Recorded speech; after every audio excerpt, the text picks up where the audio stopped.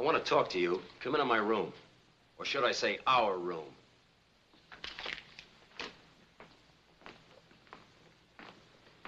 What's the matter, King? So you took Claire out to lunch, eh? No crime in that, is there? No, no. We share everything. Don't be silly, King.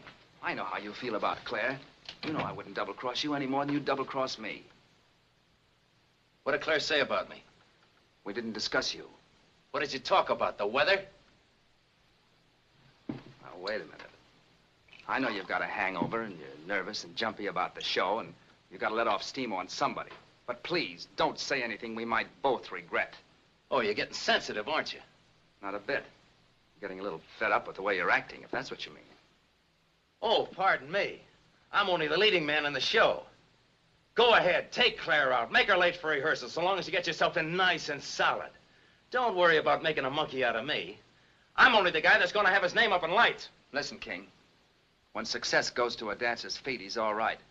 But when it goes to his head, he's top-heavy. Say, where do you get off to talk to me like this? I'm wise to you.